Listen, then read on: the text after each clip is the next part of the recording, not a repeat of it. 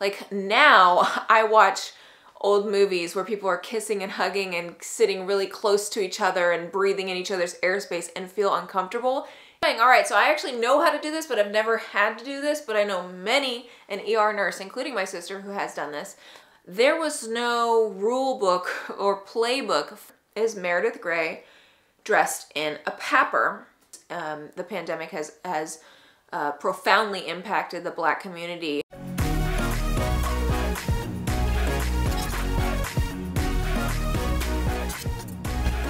Let's do this. Hello everyone, welcome back to my channel. My name is Kristina. I am a board certified, I'm not sure why I keep clapping. I'm a board certified anesthesiologist, wife, mom, YouTuber for 11 plus years. And today I am, apologies if I sound out of breath, I am 9 months pregnant and actually due to deliver next week. So from the time of filming this, so that's exciting. All right, so today we are going to be reacting to the first episode of Grey's Anatomy, season 17, episode 1, the COVID pandemic episode. So I thought it was really interesting that Grey's Anatomy incorporated rather quickly, considering probably some filming constraints due to COVID and production delays and all that kind of stuff that I would imagine happens during a year of a global pandemic when you're supposed to be filming a season of a TV show. But I'm surprised and pleasantly surprised that they incorporated COVID into it. And I think that's actually a really wise move because we wouldn't really feel that the reality of the episodes if they didn't.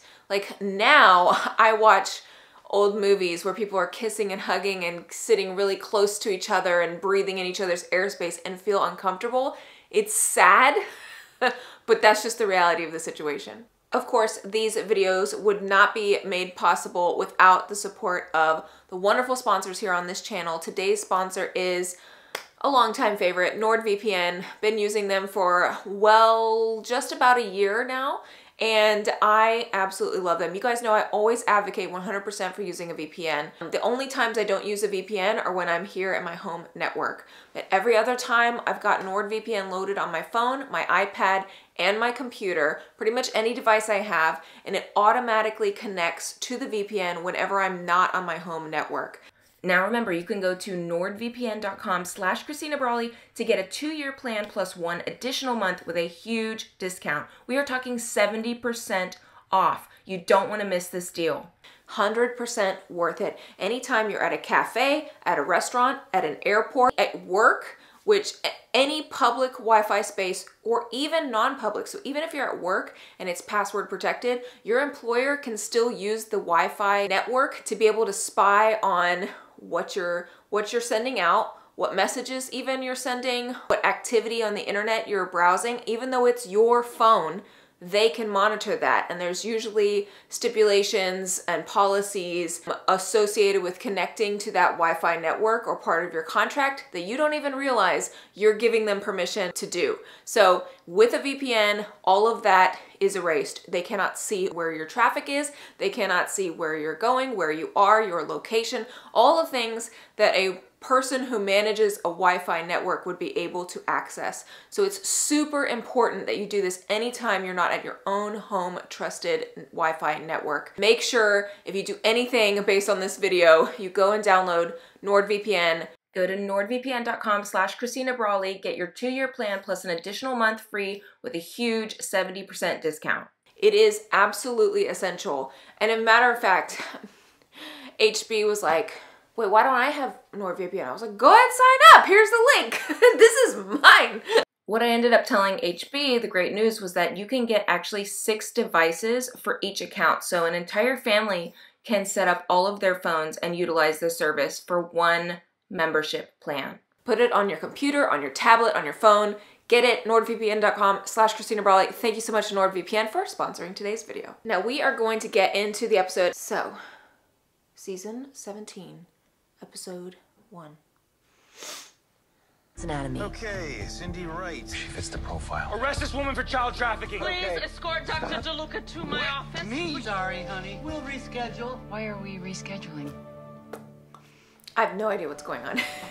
I know I say that every time. I've heard that when tidal waves hit, there are often people watching on. There's a lecture we take in residency that's meant to prepare us for such surprises.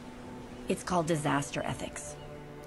Disaster Future ethics. I didn't surgeons get imagine that. what they would do when the unimaginable happens. But it's Pepper! imperfect. Because while it's good to plan for the worst, April you can't 2020. really know how you'll handle it. Wow! Okay, so what you're seeing here is Meredith Grey dressed in a PAPR. That is a powered air purifying respirator. I believe that's what it stands for. I will put it here on the screen if I'm wrong or if I'm right.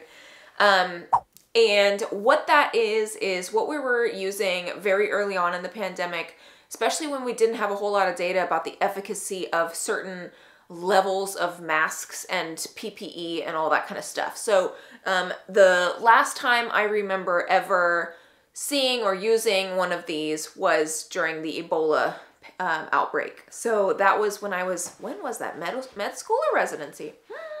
I can't remember. What you want to do is, we don't typically wear them this way with a simple contact isolation gown or what they're making it look like as a surgical gown.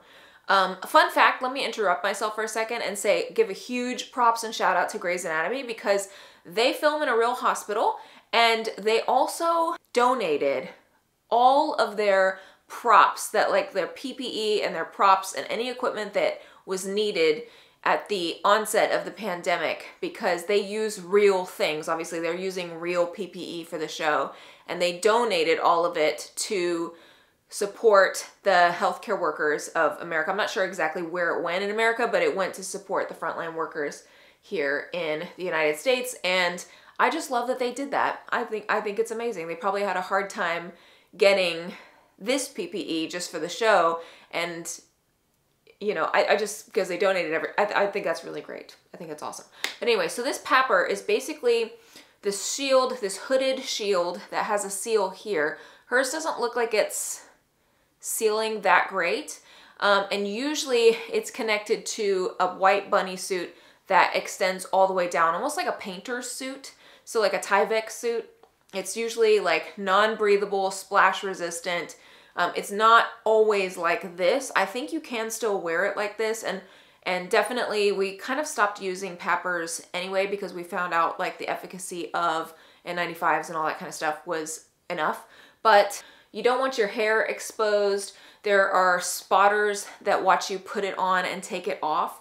And so basically you have like a team, and you need to wear it for the whole time. It's not something you're gonna like take on and put on and take off and put on and take off every time you go in a patient room.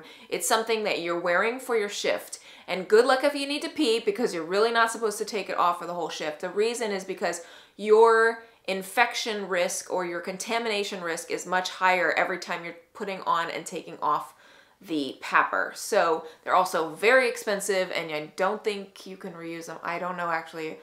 I don't know 100% about reusing them, at least on the same person in a shift. I know there's some ICU nurses that can correct me and let us know in the comments below. So please illuminate us if you've been in the ICU in a COVID unit using a PAPR in the past year. But yeah, so that's what she's wearing. And basically there's a tube that connects down from this hood that goes down to the back and has a little powered so the PAPR is the powered respirator. And so what that means is it is powered, you know, battery pack, and it is constantly churning through air. And so you're not, the nice thing is you're not breathing directly against a filter and using the suction of your own lungs to, you know, get breath, which I sound like I could use a PAPR right now because I need some assistance. But yeah, so it's just a powered device that helps filter the air and give you like continuously clean air. Let's continue.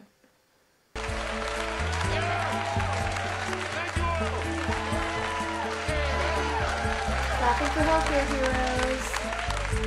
Oh, that's so sweet. Please, don't tell me you're experiencing symptoms. I am absolutely not experiencing any symptoms. I'm here to work. He could barely get up after Richard's surgery. It's the depression that always comes after the mania. You knew this happens, but you pushed him anyways, and you let her. Who's that? First stop for every employee, a few questions, and if your temperature is even a hair over 100 degrees, you go back home, no exception. How was the picnic? Turned into All right, so you're seeing here that visitors and employees are lining up to get their temperature screened. Now, this is something I do every day since March 2020. Every single working day. The process has been a little bit more streamlined as we have, realized that it's pretty much here to stay until, we squash this pandemic. But basically what I do is there's a few more minutes added to my day. It's okay, it's worth it because it makes you feel safe in the hospital knowing that everyone else around you has been screened and is not febrile. I won't go into the actual evidence-based reasoning behind this. I think it just personally, aside from catching anybody with a fever for any reason, which is very nice to do anyway in a hospital, you probably shouldn't have infectious people of any etiology hanging around other sick people or immunocompromised people or other healthcare workers. So it is really nice because normally we catch that in the operating room scene because a temperature is a vital sign. So we get anybody with a temperature in pre-op for their first set of vital signs, like we're investigating what's going on, if it's elective surgery, if they don't have a known history of an infection, like we're investigating that and we're probably canceling elective surgery. Not in a pandemic, but now they get stopped at the door if they're febrile and it's not for a known reason like an abscess or something like that. So what does my morning routine typically consist of in the hospital? Usually now, we used to have to fill out a questionnaire or answer verbal questions coming in and talking to the screeners who'd be behind a plexiglass plate, and they use the non-contact thermometers, the temporal region to check your temperature. But basically I now have like a bookmark on my phone that I press and it brings up a screening form with my login information for the hospital, my employee ID, and I tap no, or yes, obviously. And since then that questionnaire has been changed a couple of times and even includes a have you received the COVID vaccine in the last 48 hours because you might have a fever for that reason. And I basically state that I have none of these symptoms. I attest to it by hitting submit, and it gives me a check mark that is in a different color every single day. I flash that check mark to the screener and they give me a corresponding color sticker to put on my badge. And I have accrued over the last almost year now, sad to say, pancakes of stickers. I just keep putting a new one on top of it, and then I decide that it's pancake cleaning day and I like take off the short stack of pancakes off of my ID badge, throw it away and start afresh. But yeah, that's what I do every single day. So that's what they're doing here, which is good and accurate. Terrifying statistics on the news and knowing that's not even half the story. Yeah. I tried explaining to my grandma how this is impacting black folks more severely. But all she wants to talk about is how sacrilegious it is to attend church. Okay, so it's really interesting that they're bringing up how this has, the pandemic has profoundly impacted the black community versus non-black communities. So this is also really salient point right now regarding the vaccine. And it's something I would love to spend more time on, maybe in a future video. But because of the past of, America and the world in general, and the scientific community historically testing and performing research unethically on black people, it is very understandable that the black community is actually quite hesitant about getting the vaccine.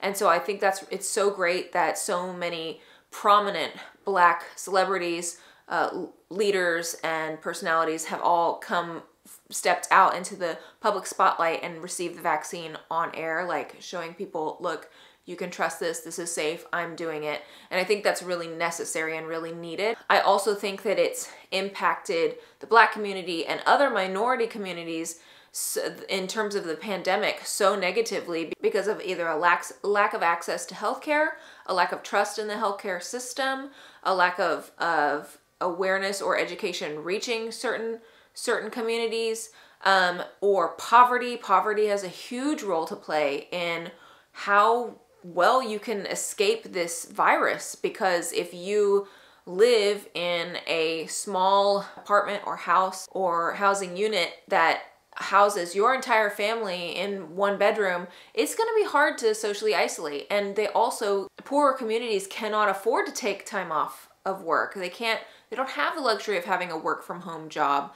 So they have to go to work and they have to be exposed and they're essential workers. So the poorer communities have really been affected negatively. And that's not just the Black communities, but any community that, you know, is at or below the poverty line is definitely been hit harder by this pandemic. And I love that they touched on that even briefly. I thought we were texting and you said to come over with nothing on. I didn't see you right now. Cold out, actually, so I'm just... No, you don't need to leave. No, I do. I have to, okay? This was The good. kid's face. This was a mistake. But This happens when I eat nuts, but I didn't eat any nuts. I don't think. Those food labels are small here. Okay, 98.6, so you are going to want to follow the purple line to the ER. I don't want a Chinese doctor. Oh no. Oh, okay. Then you're going to want to follow this green line to the parking lot, put your root self back in your car, and hope you don't go into anaphylactic shock. Follow the purple line to the ER. Perfect. That's amazing. OMG, Dr. Weber, you look great. Hearts. I love Perez? him. Who is this character? Can we be best friends? Perez. Oh my God. Okay, so that's another, oh my God, they're addressing, it's been like, what, 5 minutes into this episode, and they're addressing so many very salient points that were and are still prominent in the beginning of this pandemic. So racism, specifically towards Chinese nationals and Chinese Americans. And this extended far beyond just being Chinese. It extended to anybody who looked of Asian descent. And I talked about this early on in one of my coronavirus videos. It was about making sure that we don't let biases and that we don't let fear direct our ethics and morality and doing what is right. And so the xenophobia is very, very common during a pandemic. That does not make it right. So I love that they touched on this because it's absolutely inexcusable. And I'm sorry that so many Asian Americans and a lot across the world had to endure this type of prejudice, this type of racism during the pandemic when they themselves are also scared for their lives. So I love that they touched on that. And I love his response. It's something I would say. hey, So they're in a can you COVID please make tent. sure this gets up to the COVID floor with Anna Riveras? Just leave it. Hey, Karen, could I get We an had one update of these for set up Ed during Anderson's at family? my hospital as well check during on them for you about the the hunt. beginning stages of Hope the kids are doing okay. Oh, thanks. My mom's hands are full, but she's managing. Heard a recording of Altman and Karasik having sex? Or was that the Cobalt talking? That was not the cobalt. Stop it. Stop it. COVID tent. Later. Oh, what about PPE for the staff? We are reusing what we have, but we... Okay, so another very, very commonly touched subject is shortage of PPE. They addressed it here. Thankfully, at least in my neck of the woods, that's no longer an issue.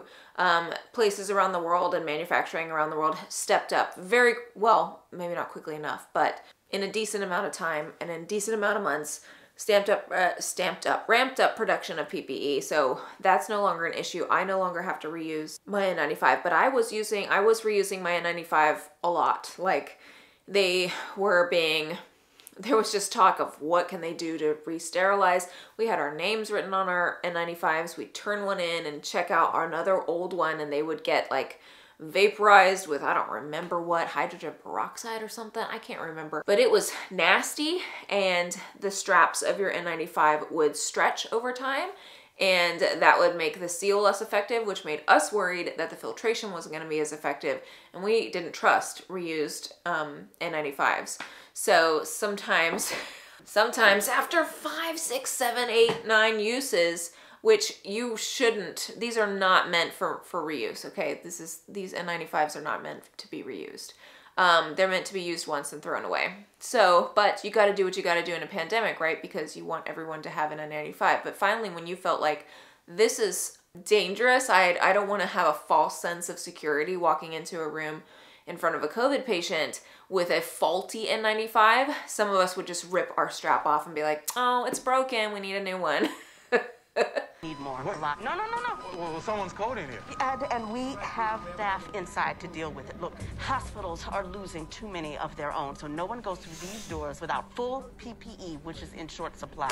Yes, it goes against everything we teach, but there are no emergencies in a pandemic.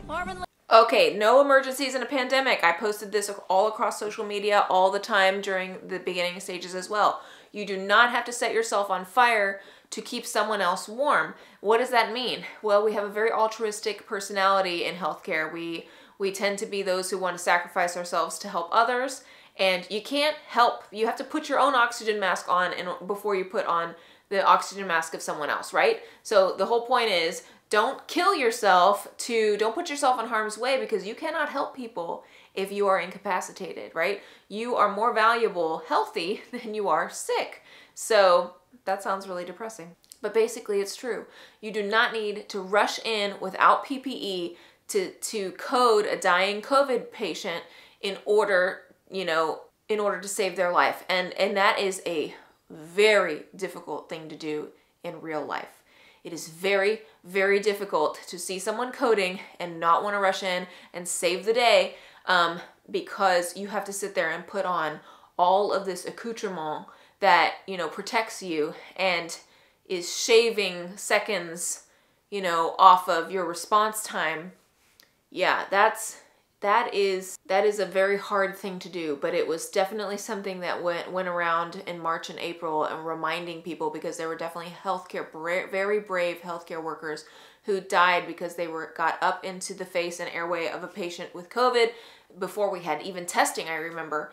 You didn't know who had COVID and who didn't, so you kind of had to treat everyone like they had COVID. But I remember hearing of one very, very brave nurse who died because she administered CPR to a COVID patient and she became incapacitated, overwhelmed by the virus. It was so sad. Lindstrom, 83. He was fine yesterday.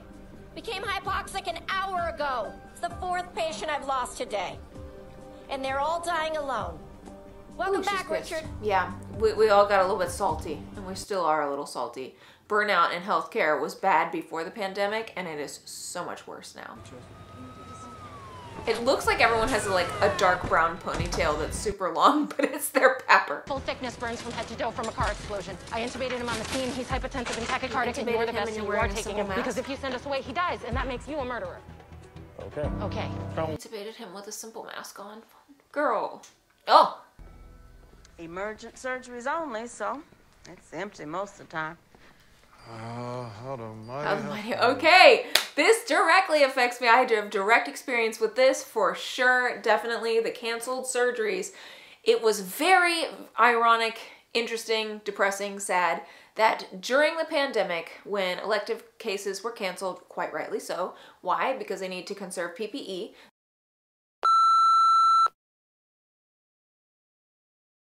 If they didn't feel comfortable being in the COVID units, they were at risk for being laid off.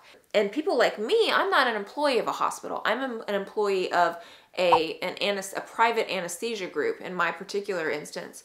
So there was no rule book or playbook for how to utilize my services and have the company be reimbursed for my services in order to justify my paycheck.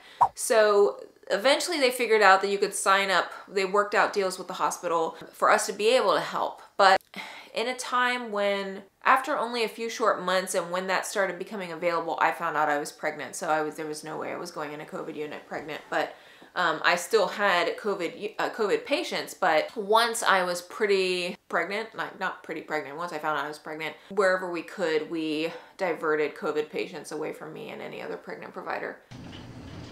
Bailey, what the hell is that? Oh, not that. Her. Her. Room in minutes, hands-free. That's incredible. I used to go see you should be babies closing when the I blinds on needed that. serotonin, That's but not they good don't for live your their lives eyes. on the- Cobalt, welcome back. Yeah. Not too soon? No, in all seriousness, I'm so happy to see you on your feet again. Who is that, House? Oh, well, this way you won't get any closer than 6 feet from me. He said was being trafficked. It appears he was. I'm so passionate about child trafficking. Oh, I donate every year to Love 146, a charity I'll link down below. Ah! I wrapped my phone in plastic too until I realized it was totally pointless because you can just sanitize your phone. If you can't deliver the news to her, just find someone who can. Oh, the burnout. The burnout. What do we have? Tangible thickness burns. Let's hang some fluids. This kid decided to break quarantine. Went out to a party. Party? Now? He's hypotensive. Arms are all charred. This IV's blown. I need access. Okay. IO kit? Right away. IO. Okay, here we go. Order trauma panels. Get x-ray in here. The sats still dropping. Okay, what is he doing? All right, so I actually know how to do this, but I've never had to do this, but I know an ER nurse, including my sister, who has done this. This is called an IO line, which is an interosseous line. And I've been trained to do this, but I've never, like I said, I've never had to do. I like to think because I can get an IV on everyone. You excuse me while my big head explodes, but an interosseous line is like in a situation like this. You cannot find a vein. You cannot find a vein anywhere. Everything is too obscured. I mean, personally, I'd put it in a central line, but if he's crashing, you may not even have time to do that. An interosseous, typically the best place for an interosseous is right on the flat side of the shin here. Oh, it said chin, not on your chin.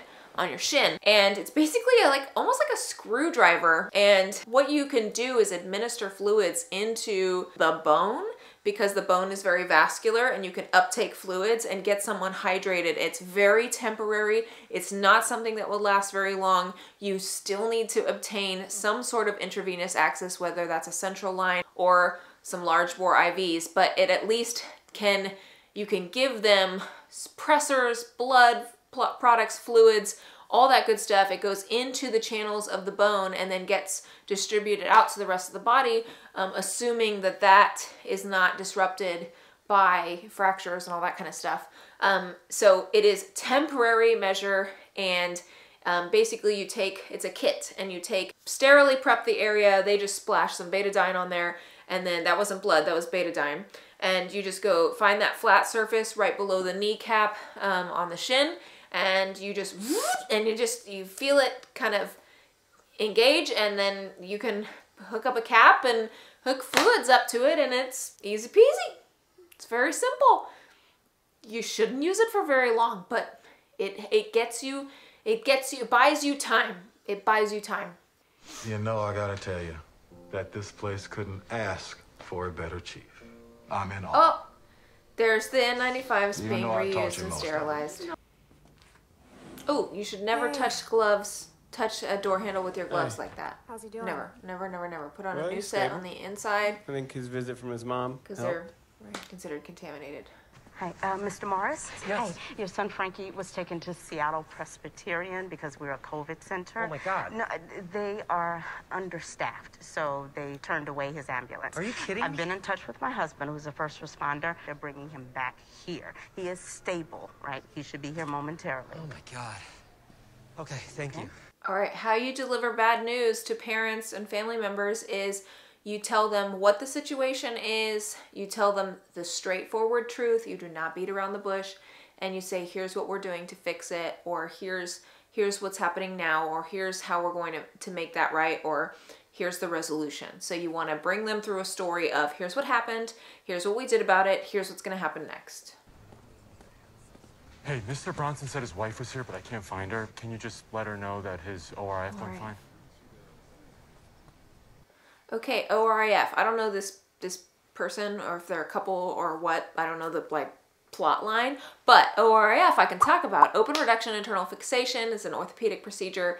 Typically, it's just a very vague, generalized phrase for any time that you're going to have a surgical correction of a fracture. So if there's some sort of fracture somewhere, something that needs to be fixated, that's the F, then it's open, which means they're going to go in and have a surgery to fix it, not closed. Closed means they're manipulating it from the outside, like reducing a fracture. So a closed reduction would be like in the ER setting, and they are, you know, pulling traction and getting the bones realigned, and kind of like your classic fixing of a leg break type of situation. But any situation where, my husband can talk more about this, the criteria is that you need to go in surgically to fix it. It will not heal properly, or it's not safe to do it when it's to keep it closed. Then it's open. So they're going to sterilely prep, they're going to open around the fracture, they're going to reduce the fracture looking at the bones, and then they're going to fixate it. So they're going to either put plates, pins, screws, cables, wires, an external fixator, which is a big cage-like thing that wraps around an extremity, any of those things. Actually, X-fix is separate than an ORIF. Typically, you'll use an X-fix when you have a lot of swelling, and it's not advisable to like permanently fix the bone yet. You need to like reduce it, keep it in place, let the skin, all the tissues decrease their swelling a little bit first, and then you can go back in for a second stage operation and do an ORIF. So I would take care of patients all the time that have an X-fix. So we'd put the X-fix on, and then I'd get to see them again sometimes by chance for their second stage surgery, which would be they'd come in with their X-fix on, and they'd get the X-fix removed and get an ORIF. So that's what that means. They shouldn't have even been out there, but they felt sorry for Frankie. Wait a minute, you think that this is Frankie's fault? Posting all the time about how sad he is he can't be with his friends. He missed a year of school. Moron! Disaster has a tendency to melt away everything else in life. Selfish son of So if you want to know who you'll be in a disaster, ask yourself. Security! Oh! Come in. Hi! How was your day, princess? I'm filming.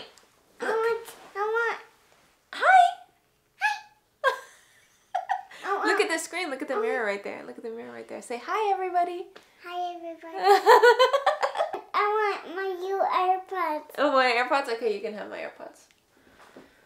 Louis Vuitton AirPods. But don't take them out and don't lose them, okay? Okay. Not like you lost Papa's AirPods. Okay? Don't lose them. Promise? Okay. Okay. How was your day at school?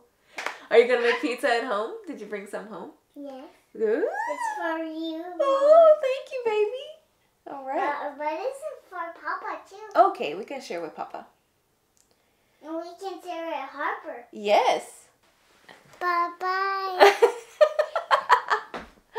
Love you, honey buns. Thank you everyone for watching today's video. Please give this video a like if you enjoyed it. Make sure you leave a comment down below responding to any of the questions I asked in today's video. Huge shout out again to my sponsor NordVPN for sponsoring today's video. And leave a request for any other episodes of any other shows you'd like me to react to. Thank you so much for watching, and I'll see you in the next one. Bye!